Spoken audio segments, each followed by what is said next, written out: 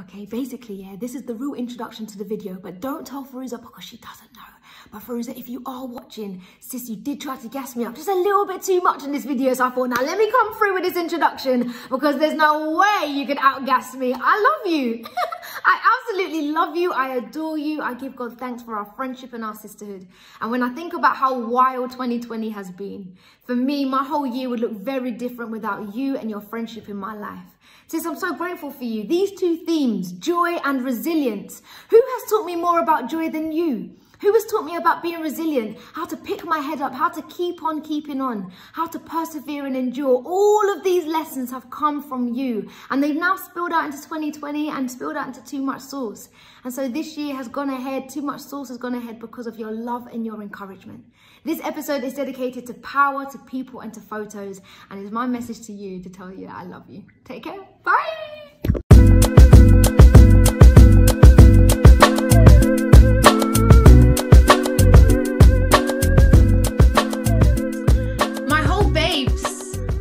Babes, in fact, in all of lockdown, this is my intro. Hey babes. Hey. Hey babes, how are you? I'm good. How are you? Yeah, I'm good. You're glowing. Please give me the schedule. Give me the goss. Need some sun. You need to get out of London and that's it. Where have you just come back from? I just came back from Cyprus. Cute. A big lockdown. And also this weekend? From Kent. not as sweet as Cyprus, but yeah. Oh. Just getting some rest in wherever you can. Nah, all the way to the rest, boy. You gotta have the rest in these streets. So this is Too Much Sauce, and someone I need to celebrate is our whole babes on the other side of this Zoom call. Her name is Feruza, aka Bantarella, but we won't get into private jokes. So this girl right here, guys, is someone who gives me joy, absolute joy. Even to think, oh, I want to be with you right now and cuddle you through the screen.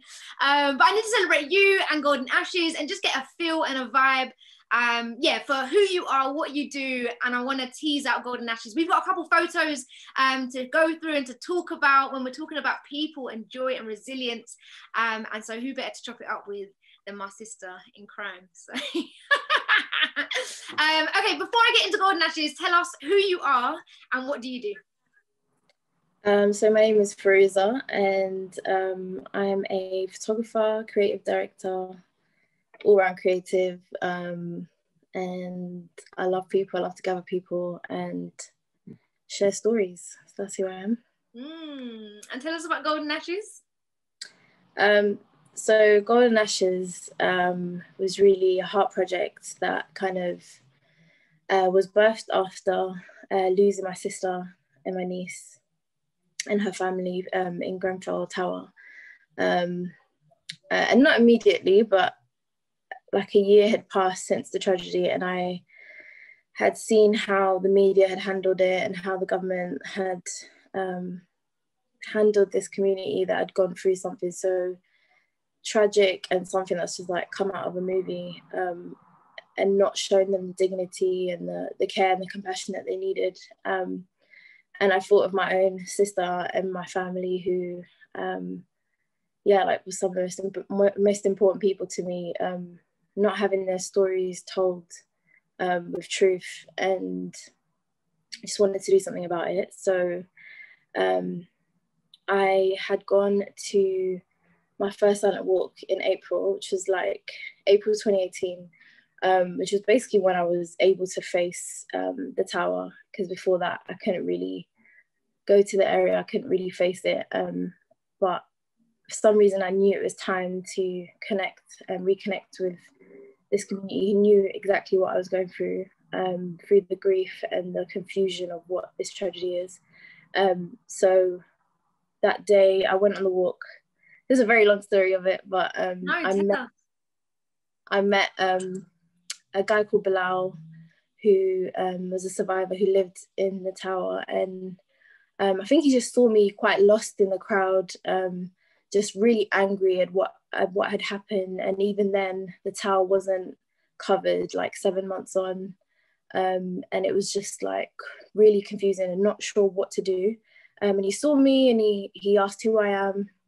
And he kind of shared a bit of his own journey joining Grenfell United and basically speaking truth to power and fighting against these powers that should have been there, should have been taking care of this community, but really they had to organize themselves and stand for those who couldn't really stand. And he just said these words that he channels his anger into speaking up for those who can't anymore, and to stand up for himself as well in his community. So that really inspired me to figure out, like, what can I do? What is going to help me and my community heal? And so Golden Ashes really came the next day. I felt like really called by God as I prayed, like, what should I do? And how do I channel this anger to do a photo book? And what seemed really insignificant and even just kind of foolish, like, what does a photo book do, has really connected me to so many incredible people, and allowed me to hear stories of people that I think are heroes, and in the history books their names will be written there for coming together and fighting for justice and really creating a legacy of change, which inspires me every day. So I've been meeting with survivors, bereaved, volunteers. How I met you, my sister.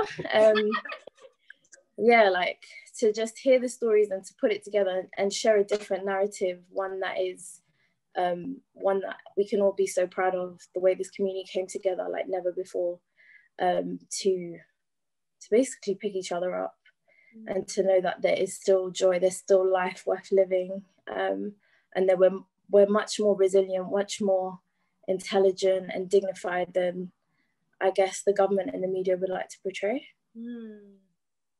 Yeah. Bars. We're 5 minutes in and you're spilling bars. Do you know what's so mad? I didn't know that.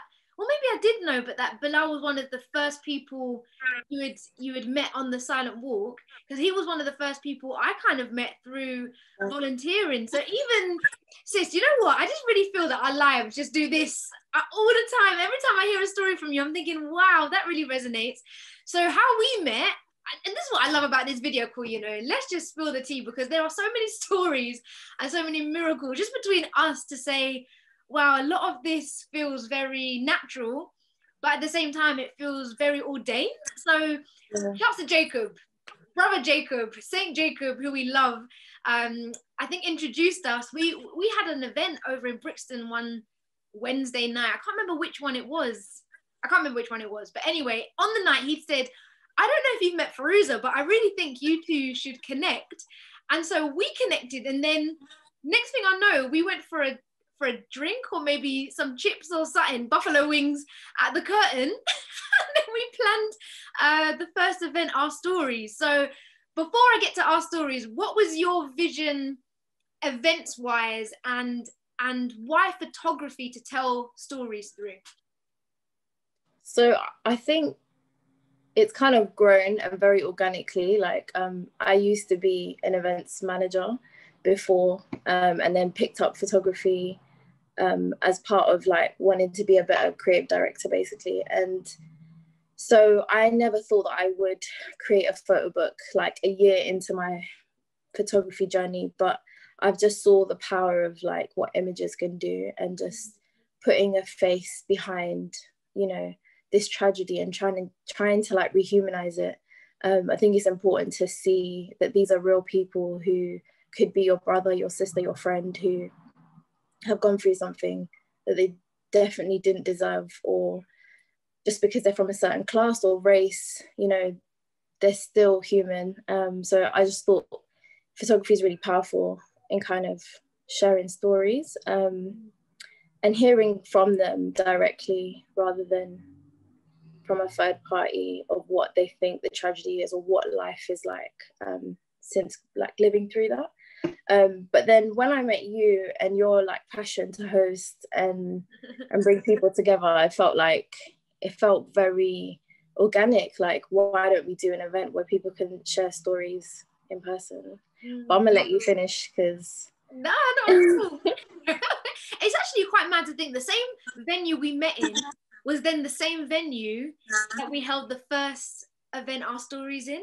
I'm just thinking, like, I think for me, coming to Grenfell, having my heart broken by what I'd seen, and then I think, yeah, a year later, meeting you and the merge of like, okay, I feel really passionate about this, but now there's a way for me to continue volunteering and to meet the people who I was kind of just meeting on the ground, but they all kind of, yeah, just gelled all together. So by the time that first event happened, and someone like a Bilal, the first time I heard Bilal speak, he was, Bilal, if you're watching, we love you. You are probably one of the most like electric, inspiring people. guys. Oh, inspiring, just, and yet he's always got time for you. It doesn't matter how busy he is.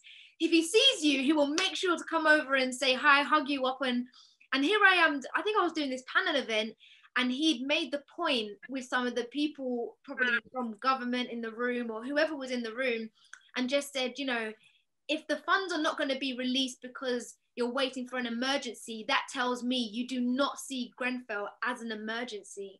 And his voice and his words just kind of, it just yeah, rocketed through the whole room. And I thought, wow, there's something about this guy. He's different. He's just so yeah, electric, I suppose is the word I got for him. But then seeing him come through and come down and knowing that this community is so tight knit, I'm really glad, sis, that, yeah, as you said, images and photos are really, really, really, really powerful. So I want to celebrate you. I want to celebrate Golden Ashes. I want to celebrate some of these photos that you've kindly sent me. So I'm going to try and do this share the screen thing on Zoom. I've never done this. So hold out, Lords. We ask for your help. Desktop. I had to clean my desktop because I didn't want my desktop to be looking hella wild on the old YouTube. Okay, so I don't know what order this is going to go in, but I'm going to pick this photo first. Yes. Okay, let me move this bar here. Let me move here. Okay, tell me who these gorgeous women are, sis. Yeah, these amazing women. So this is Sue and Maxine, and yeah, the way this community is, they are just so full of heart for their community. And Sue is one of the community kind of volunteers who I really admired and connected after Grenfell. But I had no idea that she was actually my niece's nursery school teacher. And she was very close to her and was really devastated by this tragedy that took the lives of 72 people, 18 of them being children. And so she kind of has poured out into this community to kind of help rebuild and just restore people's hope to keep going, kind of thing. So I approached her and was like, I'd love to photograph you. Because she's down for a community, and I was just very inspired by that and wanted to hear about her experience. And she brought her daughter along, Maxine. And what I really love about this photo is it really shows that even in the face of going through something like that, where it's completely broken this community, they're still able to have joy and still able to hold on to each other, basically. Sue, for me, again, someone that I'd met early on when volunteering. So even to know, like, yeah, she's part of the project, I just thought, oh, everyone who I kind of, walked and journeyed with in the early days, hearing their stories, because sometimes when you're on the ground volunteering, you ain't got time to be chopping up life story, but she was someone who I first met and really, really protected me. Obviously, I'm in East, Grenfell's West, and I didn't really have any business being in West, but I just been volunteering, and there was a few people, that was just like, who is this girl? Why is she here? And Sue was like, no, she's down for the cause, she's down for the people. So to see this photo, and I haven't met Maxine actually, I never met Maxine, but we worked together on the Christmas for Grenfell project, which was amazing. And seeing Sue's heart come to life when there are kids about and there's just chaos happening, she just brings everything back together again. So this photo, sis, is really, really sweet. You've really captured just like their joy. And do you remember the first time as well during for our stories, Sue was like, oh, I want to share, but I don't want to share. And then the second time round, she said, no, I'm going to share. So to hear her story and for her to share it herself at the second our stories, how did that feel for you? it was incredible, like just to see how people have grown throughout this journey, and like finding their voice and wanting to tell their own story and not have it told for them is like, it's empowering. And that's what I've really taken from this community, is how they've empowered themselves to share themselves and to own their narrative. So it's just amazing to see her speak so boldly and passionately, like yeah. And I feel like it's something that we've all grown in, including myself. So yeah, it's just been an honor to hear from everyone, really. Yeah, I need to share this other photo that you took, sis. This one, whoo, if this doesn't scream joy, I don't know what does. This is just, even the mother-daughter bond, everything is captured, and then unity in the back. How does Sue, for you, or in this shoot at this moment, what was going on before you clicked for the camera and this shot was taken? What was going on? I guess like Sue and many of the people who live in Kensington really are about unifying themselves, and so it reflects who she is and her heart, but also this community of so many diverse backgrounds and people coming from all walks of life, living together and fighting for each other. You don't really see that, I think, in other places in the UK. And so even in the aftermath of Grenfell, of how they were able to keep going, how they were able to kind of, and I'm sure you can speak into this, like the volunteering that happened and the way people came together, and just came with all kinds of goods just to help in whatever way they could. It is that unity that we have as like this melting pot that is London. West London, it has that vibe, it has that feel. And when you say unity, it's amazing. Even between the volunteers, we kind of adopted the same energy that we saw from the locals, because, well, there wasn't really much time to spend arguing. You needed to get things done. And so to work with a Sue who was so like on it, you just thought, okay, if she's leading, I'm following, man. If Sue's got it, yeah, I'm good. So yeah, the backdrop of having unity for that photo, it's a really sweet photo, sis. That's a gorgeous one. Okay, let me bring into the frame. Let's go here next. Cheese! Happy faces. I love this one. Tell me who these gorgeous people are. So these guys actually came to a bunch of workshops that we decided to do. And that was really to hear more of the young people's voices in the community. I felt like we weren't hearing much of that. And as much as we are angry and disappointed in the government, there are also people who want to make change and to have their voices heard. So I just wanted to make space for that. And so we ran these 6 workshops for 16 to 25-year-olds. And you could basically learn different types of creative storytelling. And this particular one was photography. And we collaborated with the London Transport Museum, who previously had employed Khadija Say, who lived in the tower and sadly passed away.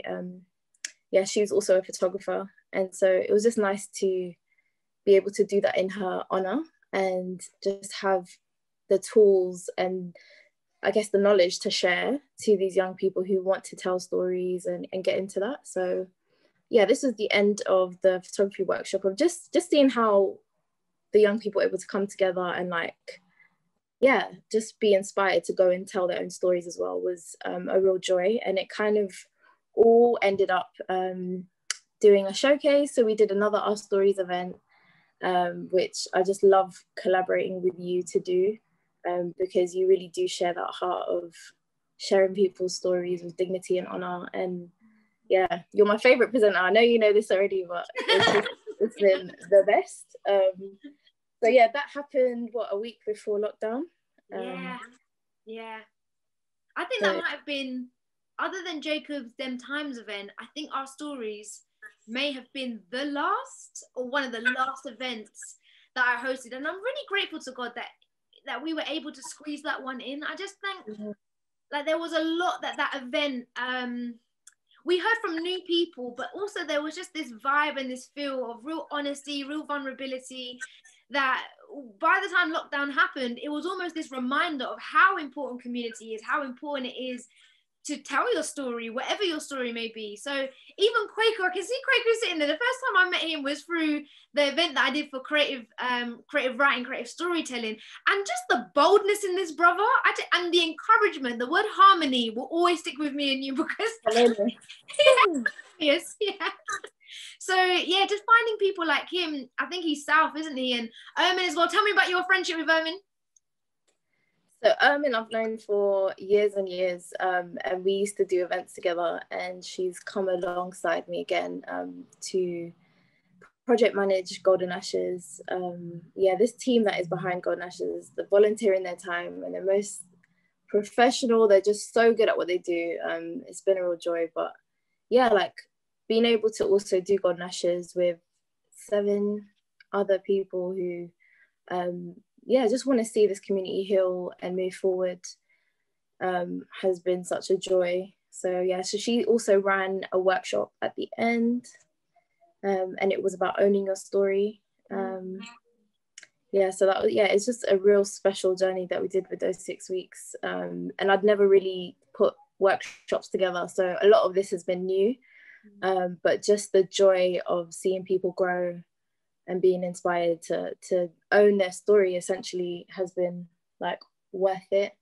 And then at the end, having the showcase at our stories and hearing from the community, like you were saying, it's just, it makes it all worth it, because you realize you're not alone in your journey and in your process, and that you do have a community that are also fighting for that hope and that joy.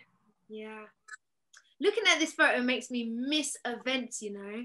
So what I would give to just be like, all right, Feruza, let's go. Because the first one, for those of you who don't know, I think we planned in a matter of what, 14 days? No, less than that. Maybe 18, I think it was how many? 18 days. Yeah, 18 days sounds about right. But literally, if I open my WhatsApp now and go to photos, there's like 10 versions of the flyer. Yep, fantastic. We've got the flyer up to go. We've got the invites going. And it just went to show, like, you don't need much to pull people together, really. You don't need, like loads of money even to just say, look, here's a microphone. Shouts goes out to the department store in Brixton who let us use the venue and basically take over for the evening. But the turnout was pretty amazing. So any sort of the feedback, before we get to those who, are from the Grenfell community, what kind of feedback did you get from the volunteers? Sorry, the volunteers for the event? Yeah, or you're looking at, an Ermin, or you're looking at the people who's behind Golden Ashes. It must be the joy that they must feel, or even just what they get out of the event. You must get some really nice feedback. Yeah, I think people are always like surprised to hear just how, I don't know how to say it, but just how bold and how courageous this community is, what they've gone through, and they're still able to stand firm and fight for justice and still have so much compassion and keep showing up. I think it makes it really worth it. Like all the time, all the hard work that goes into it, it's worth it when you see everyone coming together like that. Yeah, these people, good people, good people. Okay, let me bring your next one. I want to go to Ed next. Where are you, Ed? Yes, a legend in the game. Oh my days. Real life hero, honestly. Really, honestly. Yeah, I love Ed so much. He's one of the most inspiring people I've ever met. And he was one of the first people I shot for Golden Ashes. And he also lived in Grenfell Tower. And he, just his heart for people and the way he's with his fellow neighbours and bereaved family members have come together to fight in Grenfell United and to write white papers and changing housing policy, all the things that they're doing while still recovering from this tragedy. It just blows my mind. And we actually got to photograph him in a place that he really likes to go to, which is bird watching. He likes to go to his local park, and just like learning and finding out more about this person who has all these incredible interests and has such a rich history that he's lived. often the media doesn't want to share that. They just want to show a certain image when it comes to people who live in social housing, and it's just not true. So it was a real joy to even like learn about bird watching. I knew nothing about that before. I didn't even know that was a thing. So we got to photograph him there and film him with the guys at Candle Creative. Yeah, and he's just honestly someone I really look up to. Yeah, and he's been really supportive with Golden Ashes, which has been amazing to see. So he really is a legend. I mean, I remember him sharing at the first Our Stories, and just, yeah, you know what comes to mind when I think about Ed is that he's got all the time in the world for you. You know, you want to talk to him, you want to understand something, he will take his time to explain it, and that's what he did that night. And I think it was just a really beautiful backdrop to one, the community and how resilient the community is, but the lengths that people will go to make sure people are looked after, and people are cared for. And so even for you in your journey, sis, what are some of the standout lessons that Ed has taught you? So many. I love to just chat to Ed. He'll just be dropping gems and wisdom, and I'm like, let me hear it. But I've learned about, you know, dignity, about having self-respect, about just knowing that you're fighting a good fight, no matter how hard it gets.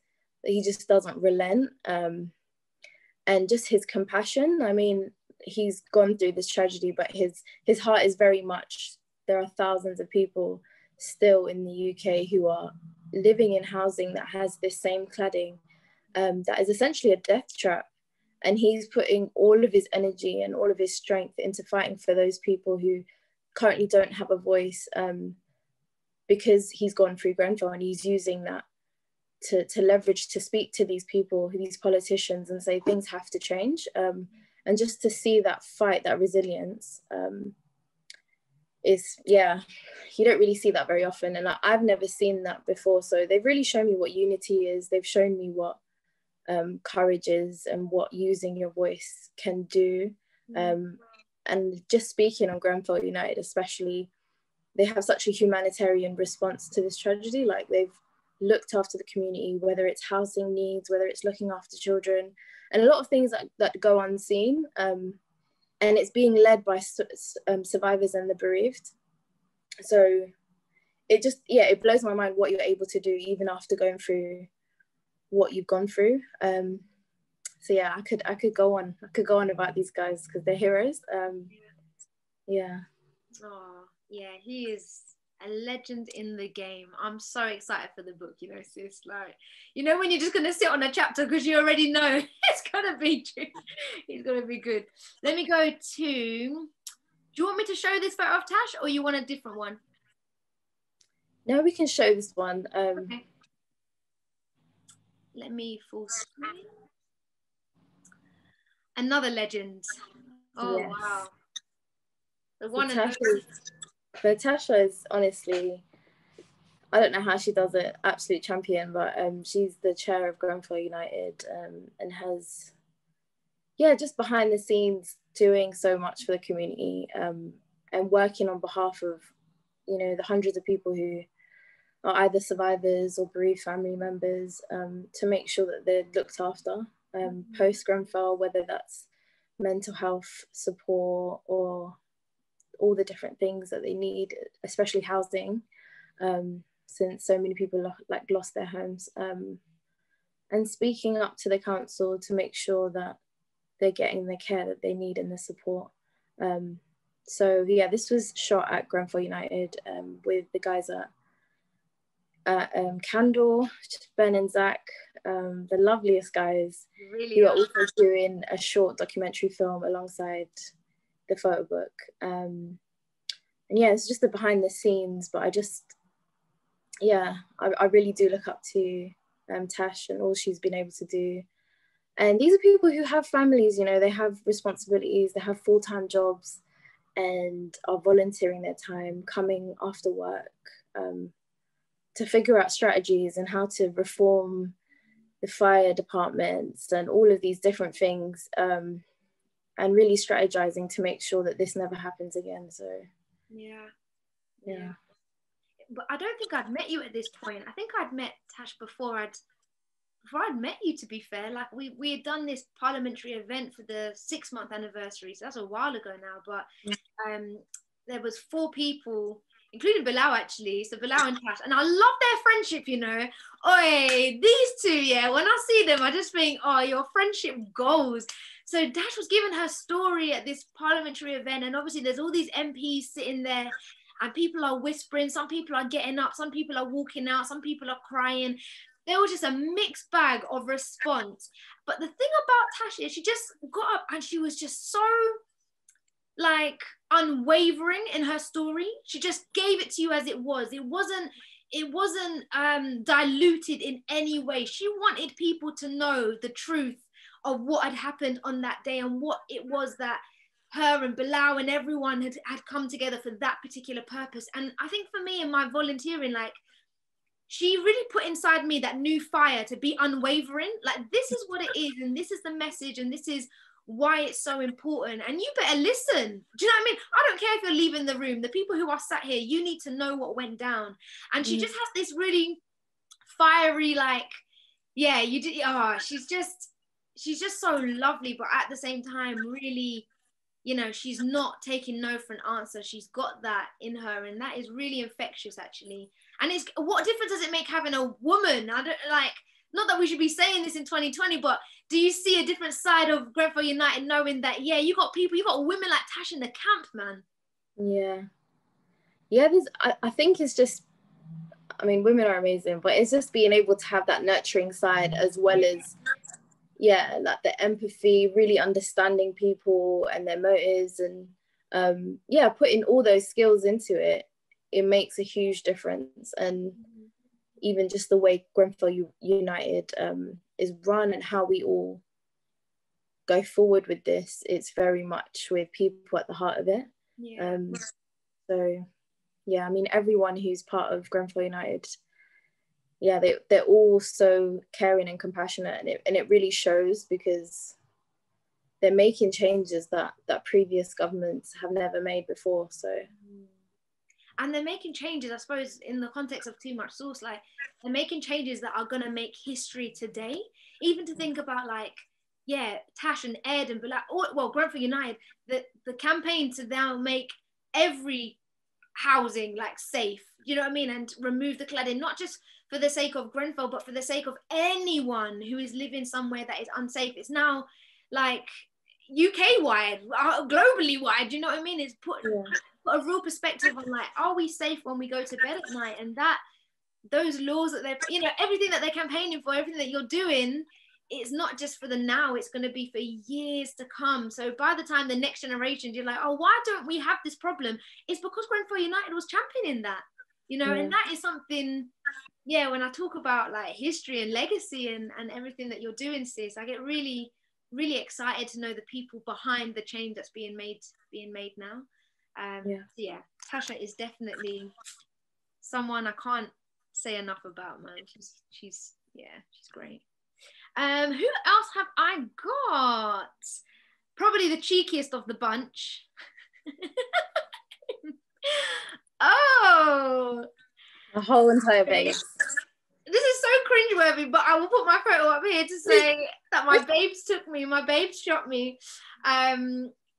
Yeah, knowing that this is at Latimer Christian Centre is wild, given that I'd started my volunteering here. But yeah, why me, I suppose? This is a very, like, vulnerable question, but you didn't need to choose me. Like, I would have supported you regardless, sis. I love you with all my heart, but yeah, why choose me to shoot and put in the book as well? Obviously, I think I just wanted to highlight more of the truth and more of the power of this community and what has happened after Grenfell. For me personally, this is where I get sloppy, but you've been such a huge champion of people and of myself and this project. Your heart to serve people is, like, one of my favorite things about you. Yeah, and absolutely, I'm grateful for all the connections that have been made. But I said this before, but like finding a friend like you has been like gaining a sister. So this journey is also about, you know, believing in the good in people again. And I guess Golden Ashes is really highlighting that. Like, yes, there's been tragedy, but there's so much gold to be found. And often it's in the people, and where, you know, this tragedy has come from profits being valued more than people. We've kind of lost our way in that. Like, we need to come back to humanity and remember that there's nothing more valuable than us, and we need to protect human life, essentially. So yeah, just being able to link up with you as a volunteer is crazy, because I didn't know you then. And even those days where everyone was volunteering, I couldn't really be around in the area because I guess I was still grieving, and it was a lot to take in. But to know that there was just, you know, hundreds and thousands of people like yourself showing up and serving and making sure that people were treated with that dignity.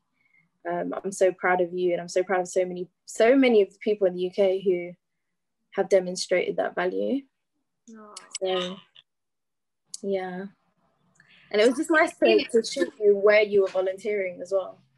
And that is, yeah, like, you know, I only was at Lasma because that was the closest place outside of the station. That was where people, it wasn't like I knew, I'd never been to that church before, but then to go back and to see inside and to meet the same people, and that's what I love about the community. The community are not here to be slap and dash. They're not here to be doing 1 week in and 1 week, like the same people that I was volunteering with were the same people. They were consistent. And so yeah, to be at the top, and actually I don't think I'd been in that room, to be like, it looks small, but actually when you go in, there's so much space there. So to shoot there and to tell the story of how, yeah, that moment is really, yeah, really changed my world, to be honest. It really brought my faith into question. Do I believe the things that Jesus says? If I do, now is the time to live them out. Like, there was part of my faith that I never really tapped into because I didn't have, not a reason to live out the justice side of things. Always there's a reason to be,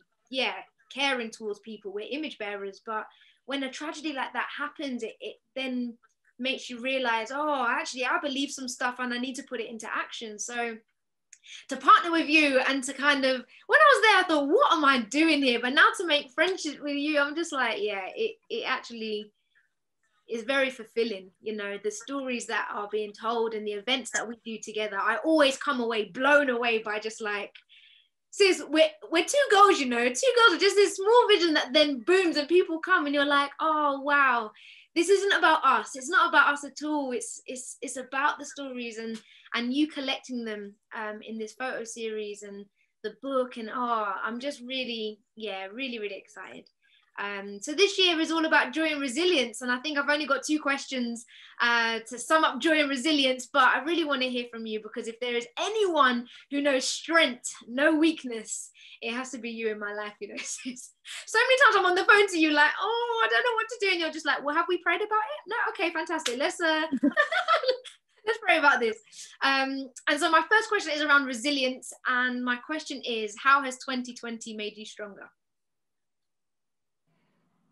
Oh man, yeah, everything has gone up in the air, up into flames. I don't know, everything's gone mad. But I guess when everything has gotten really uncertain, and with the lockdown and all the plans that we'd made, even with Golden Ashes, it was actually meant to be released in June, and COVID came along and said, nah. Like, so I think having to postpone that, yeah, it was a real blow, because it's something that we've all been working towards. But I think it really just showed me like, where are my foundations and what's going to keep me stable throughout this year with all the things that it throws. And yeah, everyone's been really going through it, but yeah, it's honestly my faith and journeying with you. Very early on in the lockdown, we just started praying together and encouraging each other, and yeah, just really seeing the value of having you know, sisterhood and having people around you who are for you, and community. I mean, I think we went into lockdown with our stories really like filling us up. Like I know I was on a high for a long time, just knowing that we were all able to share that moment, share the love in that room.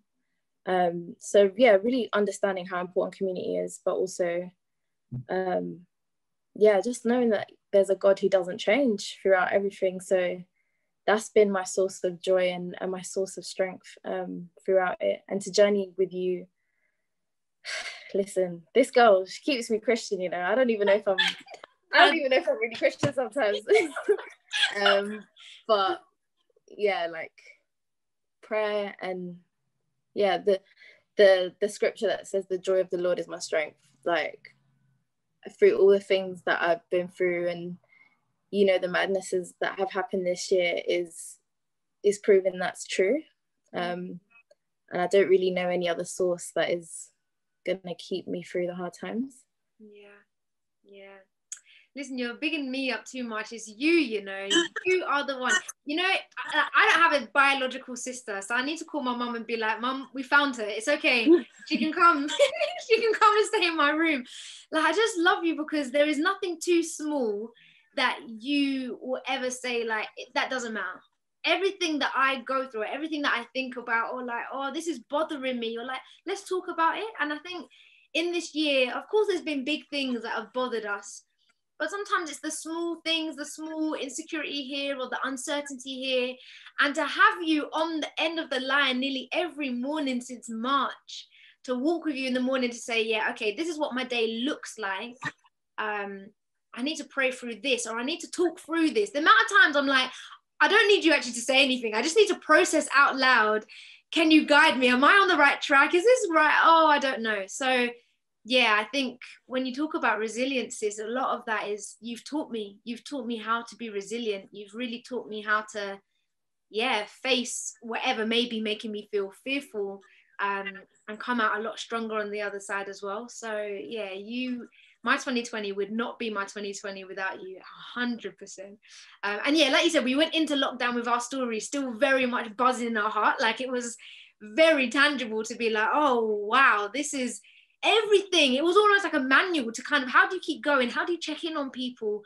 Now that there's an isolation here, we can't just freely go and see people. So I really do hope that our stories, not only blessed us, but would have blessed the people that came, to kind of have as a lasting reminder to think, okay, I might be locked in, but I know the strength and the resilience of the community.